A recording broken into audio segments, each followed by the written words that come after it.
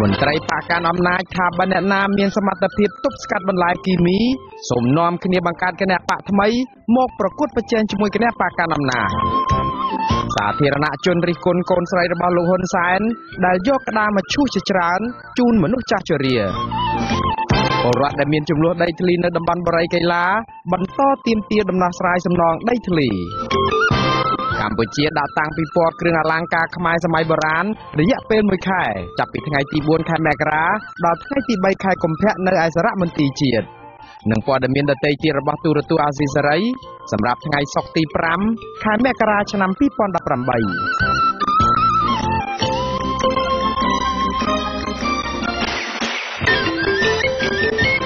បាទពីរដ្ឋធានី Washington ខ្ញុំបាទមួនណារ៉េតសូមជម្រាបសួរលោកអ្នកនាងកញ្ញាទាំងអស់ជាទីមេត្រី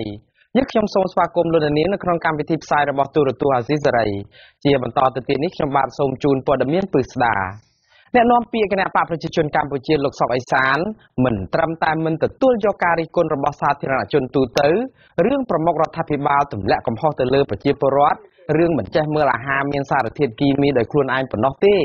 តែបែរជាឌឺដងឲ្យអ្នកដែលរិះគន់នាំគ្នាបង្កើតគណៈបកនយោបាយដើម្បីប្រជែងជាមួយនឹងគណៈបកកណ្ដាលអំណាចទៅវិញបើថាខ្លួនជាអ្នកមានសមត្ថភាពទប់ស្កាត់បន្លាយមានជាតិពុលឬក៏បន្លាយគីមីបានមែននោះលោកសុកអេសានសរសេរនៅលើប្រព័ន្ធ Telegram របស់លោកនៅថ្ងៃទី4សប្តាហ៍ថ្ងៃទី5ខែមករានេះរបៀបឌឺដងឡងសម្ដីថាអ្នកដែលរិះគន់អ្នកមានសមត្ថភាពនិងអ្នកវិភាគទាំងនោះអាចសង្ឃឹមឈ្នះឆ្នោតទៅដឹកនាំប្រទេសកុំឲ្យមានបញ្ហាទាំងអស់នេះបានលោកហ៊ុនសែនកាលពីថ្ងៃទី4ខែមករាម្សិលមិញទម្លាក់កំហុសទៅលើប្រជាពលរដ្ឋជាលើកទី2រឿងមិនចេះមើលអាហារមានជាតិគីមីដោយខ្លួនឯងដើម្បីកុំឲ្យមានបញ្ហាគីមីសុំកុំទិញរបស់ហ្នឹងបើកុំទិញទៅវាជាប់ហើយអ្នកដែលនាំបន្លែបកាដែលមានសារធាតុគីមីលក់លេងដាច់ហើយនាំគ្នាធ្វើពហិការកុំទិញបន្លែបកាឬសាច់ដែលមានសារធាតុគីមីទៅវាជាប់រឿងហើយចាំបាច់មកជេររដ្ឋាភិបាលទៅអីតែខ្លួនឯងទៅទិញអានឹងយកមកស៊ីឲ្យជំងឺជេររដ្ឋាភិបាលហើយស៊ីខ្លួនឯងសោះហើយមកជេរគ្នាដែររឿងជេររដ្ឋាភិបាលជេរមួយជេរហ៊ុនសែនហ្មងហើយហ៊ុនសែនបានទៅត្រឹមថាឆ្នាំងលោកឯងស៊ីដាំស៊ីខ្លួនឯងស្អីខ្លួនឯងទៅទិញខ្លួនឯងហើយចុះមិនរើសបាទសារឌឺដងឡងសម្ដីរបស់លោកសុកអេសានដើម្បីការពារជំហររបស់លោកហ៊ុនសែននេះត្រូវបានមន្ត្រីសង្គមស៊ីវិលចាត់ទុកថាជារឿងមិនសមគួរនោះទេប្រធានសហព័ន្ធសហគមន៍សមាគមកសិករកម្ពុជាលោកថេងសវឿនយល់ថាការឆ្លើយតបពីសំណាក់មន្ត្រីរបស់លោកហ៊ុនសែនបែបនេះគឺជាសារបញ្ជាក់ថារដ្ឋាភិបាលលោកហ៊ុនសែនមិនព្រមទទួលយកឬក៏ប្រមូលទស្សនៈមហាជនយកទៅពិចារណានៅក្នុងការដោះស្រាយបញ្ហាជាតិនោះទេអ្នកធ្វើការជាមួយកសិករមួយរូបនេះនិយាយថាបើទោះបីជាការងាររបស់លោកតាក់ទងជាមួយវិស័យកសិកម្មផងក៏លោកនៅតែមិនអាចមើលឃើញនឹងភ្នែករបស់លោកដឹងថាបន្លែបែបណាមានជាតិគីមីឬក៏បន្លែបែបណាគ្មានសារធាតុគីមីនោះដែរលោកថាការពិនិត្យដឹងមានជាតិពុលនៅលើបន្លែអាចធ្វើទៅបានទាល់តែធ្វើឡើងដោយមន្ត្រីជំនាញនិងត្រូវតែមានឧបករណ៍ត្រួតពិនិត្យនិងបច្ចេកទេសត្រួតពិនិត្យត្រឹមត្រូវថែមទៀតផងទើបដឹង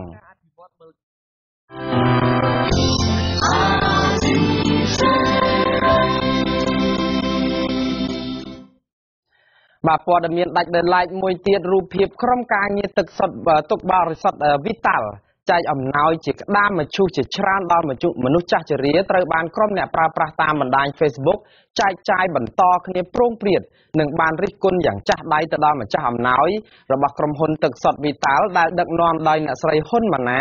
នាយិកាទូរទស្សន៍បាយ័នកាសែតកម្ពុជាថ្មីនិងវិទ្យុបាយ័ននោះថាជាអ្នកបានរៀបចំកម្មវិធីចែកអំណោយក្តាមមឈូសជូនចាស់ជរានៅក្នុងស្រុកប្រាសាទបល្ល័ង្កខេត្តកំពង់ធំការចែកអំណោយនោះក៏មានសមាជិកសហព័ន្ធយុវជនកម្ពុជាដែលមានលោកហ៊ុនម៉ាណីជាប្រធានក៏បានចូលរួមចែកអំណោយនេះដែរពួកគេថាក្តាមមឈូសទាំងអស់នោះគឺជាការស្នើសុំពីលោកតាលោកយាយទាំងអស់នោះបណ្ដាជាប្រគុណលួនសវ៉ាតមានសង្ឃដីកាថាការចែកទានក្តាមមឈូសនេះមិនមែនជាទានដែលគួរឲ្យរីករាយនិងជ្រះថ្លានោះទេផ្ទុយទៅវិញវាគឺជាទានដែលគួរឲ្យភ័យខ្លាច សម្រាប់ជាប្រគុណថានេះគឺជាលើកទី1ហើយដែលក្រុមហ៊ុនគ្រប់គ្រងដោយគ្រួសារកូនត្រកូលហ៊ុនចែកទានជាក្តាមមឈូសបែបនេះបន្ទាប់ពីលោកហ៊ុនសែនព្រមានពលរដ្ឋឲ្យត្រៀមក្តាមមឈូសបើហ៊ានទាមទារយកកម្ពុជាក្រោមឬក៏ក្រោកតវ៉ាប្រឆាំងទៅនឹងរដ្ឋាភិបាលលោកហ៊ុនសែនដែលលោកហៅថាជាបដិវត្តពណ៌នោះរីឯក្រុមអ្នកលេង Facebook ភាគច្រើនយល់ថារូបភាពនៃការចែកអំណោយជាក្តាមមឈូសដល់ចាស់ជរាបែបនេះគឺជារឿងមិនត្រឹមត្រូវហើយមើលទៅហាក់ដូចជាការប្រមាថជីវិតរបស់ពួកគាត់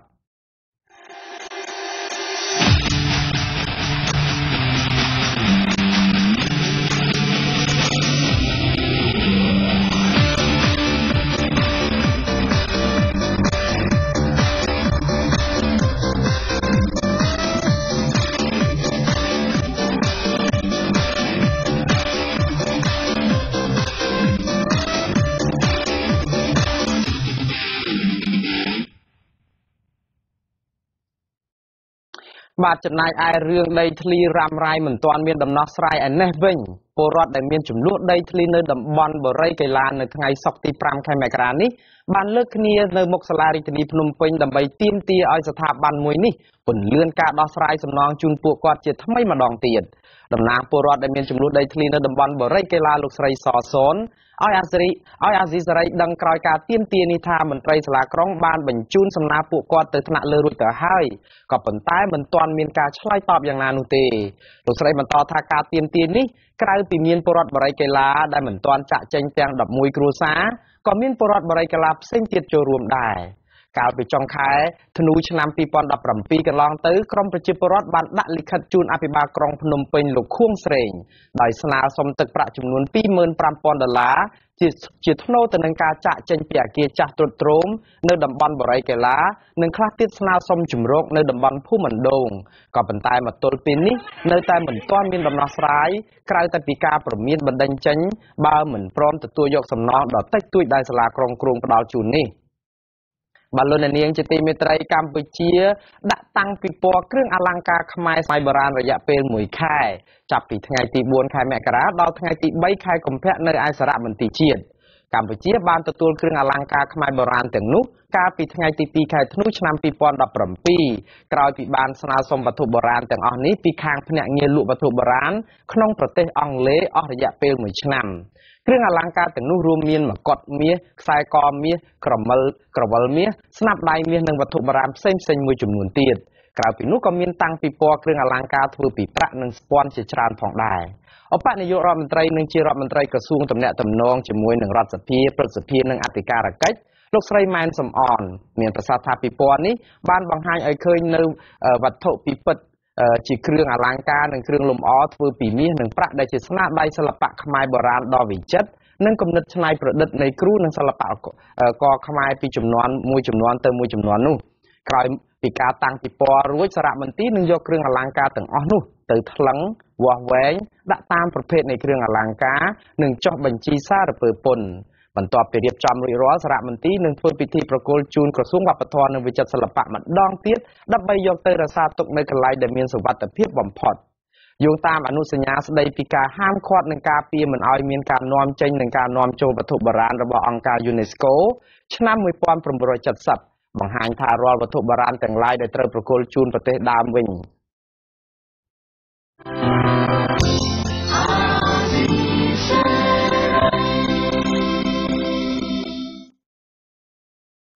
បាទឆ្នាំ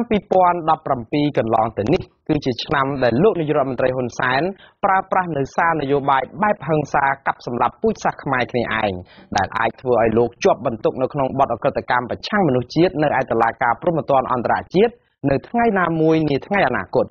អ្នកជំនាញលើកឡើងថាសម្រាប់ឆ្នាំ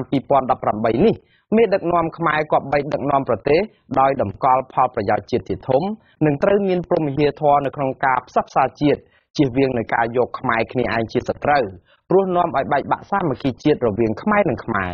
លោកមានរិទ្ធមានសេចក្តីរាយការណ៍លម្អិតជំវិញព័ត៌មាននេះអាពួកកុំប្រហឺនគេមិនតបដល់ម៉ោងធ្វើទេតែគេដល់ម៉ោងធ្វើគេធ្វើហើយកុំឆ្ងល់ទេទុំបាត់ជាប់ទេកុំថារាំងស៊ីមួយ100រាំងស៊ីហើយហៅទាំងខ្មោចសំសារីដែលជាឪ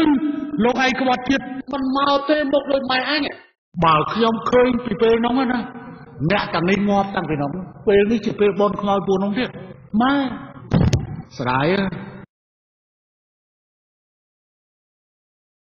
ពាក្យចាស់បុរាណខ្មែរតែងតែពោលតគ្នាថាសម្ដីសជាតិវិយាតសពូជដែលមានន័យយ៉ាងសាមញ្ញថាមនុស្សគ្រប់រូបអាចនឹងត្រូវសង្គមវាយតម្លៃតាមរយៈពាក្យពេចន៍សម្ដីគ្រប់ម៉ាត់របស់ខ្លួនសម្រាប់អ្នកដែលមិនស្គាល់ពីកម្ពុជាច្បាស់បើគេគ្រាន់តែស្ដាប់តែមួយភ្លែតគេអាចច្រឡំថានេះជាសម្ដីរបស់មនុស្សអសិលធម៌មិនបានរៀនសូត្រអប់រំត្រឹមត្រូវដែលជានានិជនទូទៅឬសង្គមទាំងមូលមិនចង់រាប់រកក៏ប៉ុន្តែសម្រាប់អ្នកដែលស្គាល់និងយល់ដឹងច្បាស់ពីស្ថានភាពនយោបាយនៅកម្ពុជាគេប្រកាសជាដឹងយ៉ាងច្បាស់ថាសម្ដីទាំងនោះគឺជាសម្ដីរបស់លោកហ៊ុនសែនដែលថ្លែងក្នុងឋានៈជាមេដឹកនាំកម្ពុជាផ្កាយមាស5ផុតលេខហើយជានាយករដ្ឋមន្ត្រីនៃប្រទេសកម្ពុជាលោកហ៊ុនសែនប្រហែលជាគិតថាឆ្នាំ2017នេះជាឆ្នាំដែលលោកសម្រេចបាននូវជោគជ័យនិងសមិទ្ធផលយ៉ាងច្រើនអនេកក្រោមការដឹកនាំរបស់លោកដែលលោកនិងក្រុមមន្ត្រីក្រមអាវ៉ាត់របស់លោកតែងហៅដោយឥតលាក់លៀមថាជាការដឹកនាំប្រកបដោយគតិបណ្ឌិតអ្វីដែលសំខាន់ជាងនេះទៅទៀតជោគជ័យដ៏សំខាន់បំផុតសម្រាប់អនាគតនយោបាយរបស់លោកនោះគឺគ្មានអ្វីក្រៅពីការដែលលោកនិងគណៈបកប្រជាជនកម្ពុជារបស់លោកបញ្ជាឲ្យតុលាការកំពូលរំលាយគណៈបកសង្គ្រោះជាតិចោលតែម្ដងដែលលោកចាត់ទុកថាជាសត្រូវសួរពូជរបស់លោកហ៊ុនសែនក៏ទំនងជាគិតដែរថាករណីដែលលោកបានសម្រេចនៅជោគជ័យដ៏ត្រចះត្រចង់ទាំងនេះក៏ផ្ដល់ឱកាសឲ្យលោកអាចមានពេលវេលាគ្រប់គ្រាន់សមល្មមនឹងអាចដឹកនាំនាវាកម្ពុជាបន្តទៀតយ៉ាងហោចណាស់បានមួយទសវត្សរ៍ទៀតដែលពេលវេលានេះជាឱកាសមាសឱកាសពេជ្ររបស់លោកដើម្បីអនុញ្ញាតឲ្យលោកអាចទិញពេលវេលាធានាផ្ចុងផ្ដើមឲ្យកូនរបស់លោកអាចឡើងបន្តអំណាចក្តោបក្តាប់ប្រទេសកម្ពុជាក្រោយពេលដែលលោកចូលនិវត្តន៍នាពេលអនាគតក៏ប៉ុន្តែលោកហ៊ុនសែនប្រហែលជាភ្លេចថាសម្រាប់ឆ្នាំ2017ដែលទើបនឹងកន្លងផុតទៅថ្មីនេះសារនយោបាយរបស់លោកផ្ទាល់ខ្លួនឯងដែលបង្កប់ដោយអំពើហិង្សាអួតអាងគំរាមកាប់សម្លាប់គ្នាឯងដូចជាសារអំពីសង្គ្រាមសារចាប់ចងដាក់គុកសារឲ្យត្រៀមក្តារមឈូសសារប្រឆាំងនឹងសកម្មភាពដែលលោកប្រសិទ្ធនាមឲ្យថាជាអំពើបដិវត្តពណ៌សារចោទប្រកាន់ក្រុមខ្មែរម្ខាងទៀតថាជាជនក្បត់ជាតិឬដែលលោកហៅថាកូនអាក្បត់ជាតិតចំនួនជាដើមអាចនឹងតាមលងបន្លាចលោកនាពេលអនាគតបានគ្រប់ពេលវេលាហើយថាលោកអាចជាប់ផុងជ្រៅទៅក្នុងរណ្ដៅនៃមហន្តរាយដែលធ្វើឲ្យលោកក្រុមគ្រួសារនិងមន្ត្រីរបស់លោកខ្លួនឯងត្រូវតុលាការព្រហ្មទណ្ឌអន្តរជាតិ ICC កត់ត្រាទុកដែលអាចចាត់ទុកថាជាករណីឧក្រិដ្ឋកម្មប្រឆាំងនឹងមនុស្សជាតិព្រោះដោយសារតែសារដែលបង្កប់នៅចេតនាសម្លាប់មនុស្សនិងប្រជាពលរដ្ឋពូជសាសន៍ខ្លួនឯងដ៏ស្លូតត្រង់ទាំងនេះសារទាំងនេះគឺសុទ្ធតែជាសារនយោបាយដ៏លេចធ្លោនិងជាកម្មសិទ្ធិបញ្ញាផ្ដាច់មុខរបស់លោកនាយករដ្ឋមន្ត្រីហ៊ុនសែនដែលលោកខ្លួនឯងអួតថាជាបិតាបណ្ឌិតហើយកាន់សញ្ញាបត្របណ្ឌិតកិត្តិយសរហូតដល់ទៅរាប់ភ្លេចនោះជាក់ស្ដែងនៅមុនពេលបោះឆ្នោតឃុំសង្កាត់ខែមិថុនាឆ្នាំ2017កន្លងទៅនេះលោកហ៊ុនសែនបានថ្លែងសារគម្រាមជាច្រើនលើកច្រើនសារអំពីសង្គ្រាមអំពីរឿងក្តារមឈូសនិងថាលោកសុកចិត្តគំទេចក្រុមប្រឆាំងពី100ទៅ200នាក់ប្រសិនបើចាំបាច់ដើម្បីការពារសន្តិភាពសម្រាប់ប្រជាជនរាប់លាននាក់ទង្វើណាក៏ដោយដែលនាំទៅដល់ការព្រួរំលំគឺជាទង្វើដែលត្រូវតែបង្ក្រាបដាច់ខាតតែម្ដងគ្មានការអត់ឱនទេដើម្បីធានាជីវិតមនុស្សរាប់លាននាក់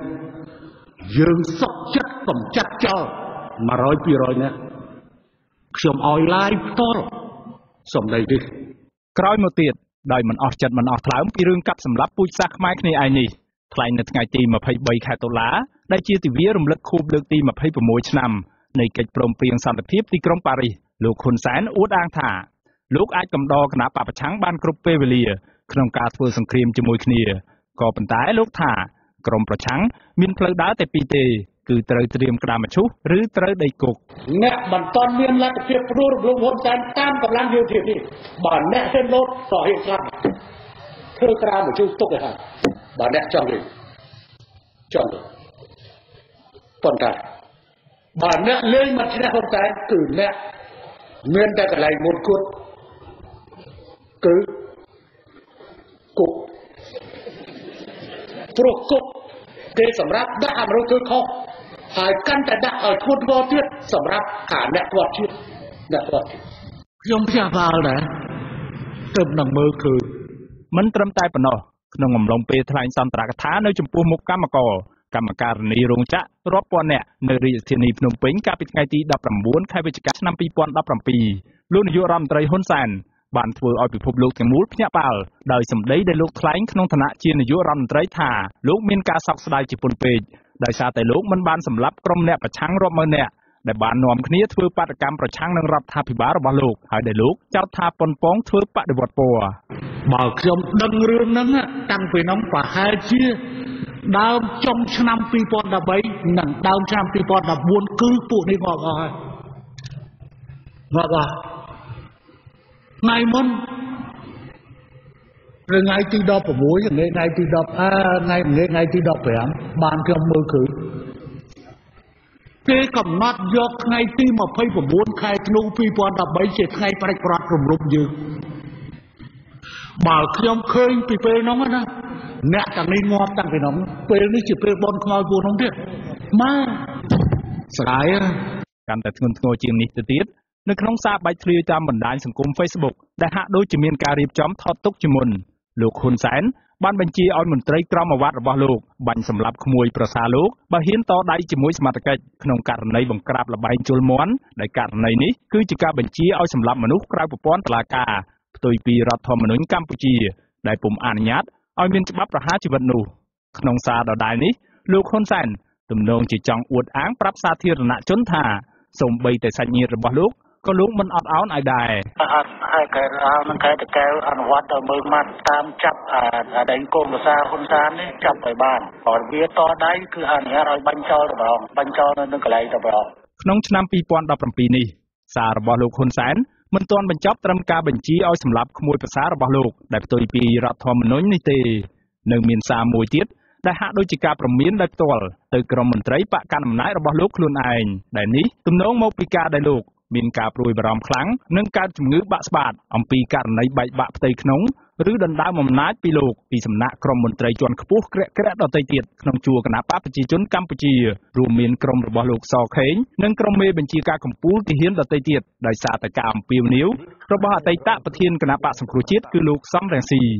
នៅគ្រានោះលោកហ៊ុនសែនបានភ្លាត់មាត់ភ្លោយសម្ដីលើកយកសេណារីយ៉ូដែលថាលោកអាចនឹងធ្វើពុតជាស្លាប់នៅថ្ងៃណាមួយនាពេលអនាគតដើម្បីឲ្យក្រុមរបស់លោកសម្លាប់ក្រុមមន្ត្រីគណបកប្រជាជនខ្លួនឯងដែលក្បត់នឹងលោកទាំងអស់ចោលតែម្ដង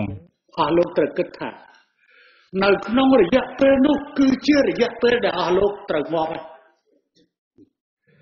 មុខសញ្ញាទាំងឡាយដែលគេគូសទុករួចហើយនោះត្រូវងាប់មក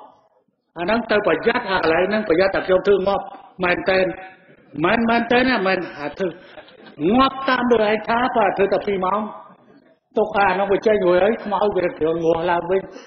ធៀមប៉ុណ្ណឹងហើយអាអ្នករស់បន្តការងារអាអ្នកងាប់យកទៅកប់តែប៉ុណ្ណឹងវាជាប់បានលោកឲ្យប្រយ័ត្នឆ្នាំ2017នេះមិនមែនជាឆ្នាំចម្លែកឬជាឆ្នាំដំបូងឡើយដែលលោកនាយករដ្ឋមន្ត្រីហ៊ុនសែនប្រើប្រាស់ភាសាអសុរោះក្រោតក្រៀតបង្កប់ដោយអំពើហិង្សារាប់មិនអស់នោះទេកាលពីឆ្នាំកន្លងទៅ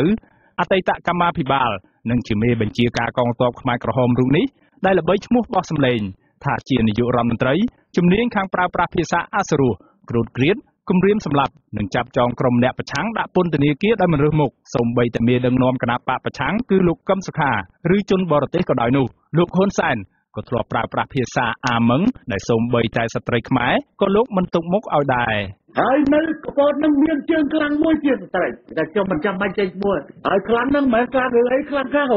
ងបករឿងជាប់ញុំបកហេតុសូម្បីតែឃោសនាបោះឆ្នោតទៅអោបពីសោះហ្នឹងថាគេប្រឡេះលេវអាវមួយស្គាល់អស់បាត់ហើយប្រជុំគេមហាវិចូលដែរអានេះបានគេថាពួកប្រឆាំងមុខក្រាស់កាប់20-100តាំងតោវាមុតដែរមិនថាស្រីតាបោឯងដូចគ្នាហើយមេមិនកូនចុងនៅក្នុងចំណោមអ្នកដែលវាយដល់ទៅហើយនឹងមានស្រីម្នាក់តបឈូសដូចអីគេហៅថាពួកកីឡាករយើងតាមចាប់ស្រីនឹងមួយឲ្យបានមើលអានឹងគេមិនមែនហៅនារីទេគេហៅស្រីឬគេហៅញីលេងវាយសិទ្ធិភៈសិទ្ធិតែព្រោះហើយពេកមិនមែនជាការរំលោភលើសិទ្ធិស្រីទេក៏ប៉ុន្តែវាអាក្រក់ហួសចឹងលោកប៉ូលីសនៅបន្តការងាររៀងរាល់ពេលដែលលោកហ៊ុនសែនប្រើប្រាស់ភាសាទាំងនេះសម្ដីរបស់លោកត្រូវបានកាសែតបរទេសយកទៅចុះផ្សាយប្រងព្រាតដែលការនេះ បានធ្វើឲ្យគេឈ្មោះកិត្តិយសជនជាតិខ្មែរដែលលោកតែងតែអួតក្អេងក្អាងនៅលើឆាកអន្តរជាតិថាជាព្រះរាជាណាចក្រអច្ឆរិយៈទទួលរងនឹងការអាម៉ាស់ស្ទើរតែងើបមុខមិនរួចអ្នកប្រើប្រាស់បណ្ដាញសង្គមនិងជាអ្នកគាំទ្រទំព័រ Facebook អាស៊ីសេរីម្នាក់ដែលជាម្ចាស់គណនី Facebook ឈ្មោះវងណាគ្រីបានសរសេរបញ្ចេញទស្សនៈថាបាត់បង់សេដ្ឋកិច្ចមិនស្ដាយប៉ុន្តែស្ដាយមិនបានសម្លាប់ជីវិតមនុស្សរាប់ម៉ឺននាក់នេះពិតជាអ្នកដឹកនាំប្រទេសប្រកបដោយគតិបណ្ឌិតមែនប្រមាថជីវិតអ្នកដទៃគ្មានតម្លៃស្មើនឹងខ្លួនម្ចាស់គណនី Facebook ម្នាក់ទៀតឈ្មោះឋានឈូកសរសេរបន្តថាមិនខ្វល់ថាម៉េចទេតែកាន់អំណាចយូរឆ្នាំពេកមិនល្អឡើយគួរតែសម្ដេចយល់កាន់អំណាចដែលមានការប្រឆាំងនិងរិះគន់ជាប្រមាថសពបែបយ៉ាងអញ្ចឹងពិបាកទ្រាំមើលណាស់គួរតែលះបង់ទៅបើកាន់អំណាចយូរតទៅទៀតក៏គ្មានតម្លៃជានាយករដ្ឋមន្ត្រីដែរដោយឡែកម្ចាស់គណនី Facebook ឈ្មោះបូព៌ាសរសេរបន់ស្រន់ថាឆ្នាំថ្មី2018សូមឲ្យបារមីនិងវិញ្ញាណទី6ជួយដាស់តឿនមនុស្សឲ្យសាងអំពើល្អសម្រាប់ប្រជាជាតិខ្មែរទូទៅនិងជៀសវាងរាល់អំពើបាបទុច្ចរិតសូមបារមីនិងវិញ្ញាណទី6ជួយប្រាប់ផងអំណាចបុណ្យស័ក្តិឥតអមតៈប្រយ័ត្ន ICC អញ្ជើញទៅនាថ្ងៃអនាគតអ្នកវិភាគនយោបាយលោកបណ្ឌិតឡៅម៉ុងហៃបានហៅចរិតរបស់លោកហ៊ុនសែនថាជាមេដឹកនាំកោងកាចដោយសារតែអាងអំណាចលោកថាក្នុងនាមលោកជាពលរដ្ឋខ្មែរមួយរូបលោកមិនសប្បាយចិត្តទាល់តែសោះនឹងខ្មាស់ជនបរទេសដោយសារតែមានមេដឹកនាំប្រើប្រាស់ភាសាអសុរោះនិងអួតអាងតែពីរឿងកាប់សម្លាប់ពូជសាសន៍គ្នាឯងស្ទើរតែរៀងរាល់ពេលយ៉ាងដូចនេះលោកបណ្ឌិតឡៅម៉ុងហៃបន្តថាលោកហ៊ុនសែនមានការខ្វះខាតនៅការប៉ិនប្រសប់ក្នុងការពន្យល់សាធារណជនឲ្យយល់ជឿតាមនិងធ្វើតាមគំនិតរបស់លោកដោយមិនចាំបាច់ប្រើប្រាស់ពាក្យពេចន៍គំរាមកំហែងឬការគំរាមប្រើអំពើហិង្សានោះចរិតរបស់អ្នកដឹកនាំកាន់តែមានអំណាចខ្លាំងទៅកាន់តែគេហៅថាជាកោងកាចខ្លាំងទៅតាមគួរក្តារបុរាណណាក្នុងការគ្រប់គ្រងរដ្ឋតែកាលណាចក្រយាវិយាតរបស់មេដឹកនាំយ៉ាងម៉េចហើយវាទៅមានឥទ្ធិពលទៅលើប្រជាពលរដ្ឋហើយប្រជាពលរដ្ឋក៏នឹងប្រកាន់យកអរិយាប័ត្របែបអញ្ចឹងដែរបាទគឺថាបើសិនជាដែលមេដឹកនាំអត់សិលធម៌ហ្នឹងគឺរាជគឺមិនយូរមិនឆាប់នឹងអត់សិលធម៌ដូចអញ្ចឹងដែរបាទឃើញទេគឺចេញមកសម្ដីសម្ដៅទៅលៀបវាគ្នាហ្នឹងអ្នកដែលចំណិតរបស់គាត់បាទហ្នឹងប៉ះពាល់ដល់កិត្តិយសខ្មែរហើយបាទតែខ្ញុំអីក៏ប៉ះពាល់ទៅជាពលរដ្ឋខ្មែរមួយរូបហើយមានមេដឹកនាំគេដាក់ទណ្ឌកម្មអញ្ចឹងគឺខ្ញុំអត់សប្បាយទេបាទទៅខ្វះគេបាទដោយសារខ្លួនឯងមានមេដឹកនាំអញ្ចឹងអ្នកវិភាគនយោបាយម្នាក់ទៀតគឺលោកបណ្ឌិតមាសនេះថ្លែងបន្តថាក្នុងនាមជាមេដឹកនាំការនិយាយស្ដីគឺត្រូវប្រុងប្រយ័ត្នពីព្រោះពាក្យសម្ដីរបស់មេដឹកនាំក្រុមបាត់ត្រូវពលរដ្ឋទូទៅនៅទូទាំងប្រទេសនិងនៅជុំវិញពិភពលោករងចាំត្រង់ត្រាប់ស្ដាប់និងធ្វើជាគំរូលោកបណ្ឌិតមាសនេះពន្យល់ថាមេដឹកនាំត្រូវចេះរៀបចំនៅពាក្យពេចន៍ពាក្យសម្ដីរបស់ខ្លួនដោយសារតែសម្ដីទាំងនេះតំណាងឲ្យកិត្តិយសខ្លួនឯងផងនិងកិត្តិយសរបស់ជាតិផងដែរវាជាសិទ្ធិរបស់សម្រាប់នាយកទេគាត់អាចនិយាយថាម៉េចក៏បានប៉ុន្តែសម្រាប់ជាទស្សនៈរបស់ខ្ញុំសិលធម៌របស់អ្នកដឹកនាំគឺមានសារៈសំខាន់ណាស់ហើយពេលដែលយើងកាន់ក្បាលនៃក្រោយជាម្ដងគឺមានមនុស្សរាប់លានអ្នកទីចាំស្រាប់អញ្ចឹងបើកាលណាយើងនិយាយពាក្យពេចន៍អីតែមិនសមយើងក៏ត្រូវបានទទួលរងនៃការរិះគន់ពីមនុស្សរាប់លានអ្នកដែរតែបើយើងនិយាយទៅល្អក៏មានមនុស្សរាប់លានអ្នកទីស្ដាប់ហើយគេយកសម្រាប់តាមនៅនេះវាសារៈសំខាន់នៅត្រង់ហ្នឹងណាសន្តិភាពកើតមានដោយសារការគោរពសិទ្ធិមនុស្សអ្នកជំនាញខាងព្រះពុទ្ធសាសនានិងជាព្រះគ្រូចៅអធិការវត្តខ្មែរនៅប្រទេសកាណាដាព្រះតេជគុណបណ្ឌិតហុកសវណ្ណមានសង្ឃដីកាពន្យល់ថាមេដឹកនាំប្រទេសត្រូវមានព្រហ្មវិហារធម៌ក្នុងការផ្សះផ្សាជាតិដែលក្នុងនោះរួមមានមេត្តាធម៌ដែលជាការរាប់អានប្រជារាស្ត្រទូទៅដោយមិនប្រកាន់ឋានៈករុណាដែលជាការអាណិតអាសូរដល់ប្រជារាស្ត្រក្រីក្រវេទនាខ្វះខាតនៅក្នុងជីវភាពមុទិតាគឺសេចក្តីត្រេកអរពេលដែលប្រជារាស្ត្របានសុខសប្បាយមានសុខភាពល្អមានថវិកាគ្រប់គ្រាន់ដើម្បីចិញ្ចឹមជីវិតបានព្រមទាំងទទួលបាននូវសិទ្ធិសេរីភាពពេញបរិបូរណ៍ហើយចុងក្រោយគឺឧបេក្ខាដែលមានន័យថាមានយុត្តិធម៌នៅក្នុងសង្គមដែលពួកគេរស់នៅអ្នកដឹកនាំណាដែលចេះពង្រឹងជាតិដោយមិនប្រើហិង្សាហើយគេខ្លាចគេគោរពអ្នកដឹកនាំនឹងល្អណាស់ខ្ពស់ពោះណាស់គឺថាគេគោរពដោយមិនបាច់ប្រើកំភ្លើងកំបើកំរឿកំហែងអាហ្នឹងមានគុណធម៌គឺអ្នកដឹកនាំមានគុណធម៌ហើយបើដឹកនាំក៏គម្រាមកំហែងអាហ្នឹងដឹកនាំអ្នកដឹកនាំថោកតែតន់ខ្សោយទេព្រោះសម្ដីគម្រាមកំហែងមិនត្រឹមត្រូវទៅតាមអ្នកដឹកនាំទេព្រោះធ្វើឲ្យបែកបាក់គ្នាហើយចងកំហឹងជាមួយវិជារាស្ត្ររបស់ខ្លួនព្រោះតែយើងធ្វើមិន កុំឲ្យរាជនឹងបាក់បែកគ្នារាជមានកំហឹងរាជក្តៅក្រហាយហ្នឹងមិនជាអ្នកដឹកនាំទេព្រោះហ្នឹងដោយគុណធម៌ខ្ពស់គុណធម៌ដែលជាអត់ធ្មត់ចេះ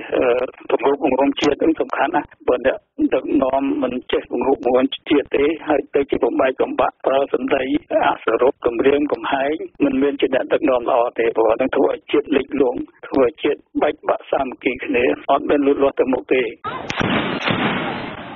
ក្នុងឆ្នាំ2018នេះប្រសិនបើលោកហ៊ុនសែននៅតែបន្តប្រើប្រាស់សារនយោបាយបង្កប់ដោយអត្ថន័យបែបហិង្សានិយមនិងអួតអាងពីការកាប់សម្លាប់ពូជសាសន៍ខ្មែរស្លូតត្រង់គ្នាឯងដោយកាលពីឆ្នាំមុននិងឆ្នាំកន្លងទៅ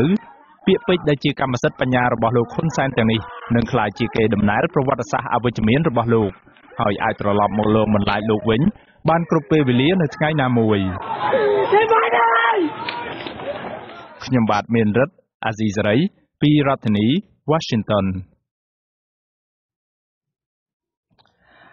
បាទលោកនាងកញ្ញាទើបតែបានទស្សនាទូរទស្សន៍អាស៊ីសេរីផ្សាយចេញពីរដ្ឋធានី Washington សហរដ្ឋអាមេរិកខ្ញុំបាទមូណារ៉េតព្រមទាំងក្រុមការងារទាំងអស់នៃទូរទស្សន៍និងវិទ្យុអាស៊ីសេរីសូមជូនពរលោកនាងកញ្ញានិងក្រុមគ្រួសារទាំងអស់ឲ្យជួបប្រកបតែនឹងសេចក្តីសុខគ្រប់ប្រការខ្ញុំបាទសូមអរគុណនិងសូមជម្រាបលា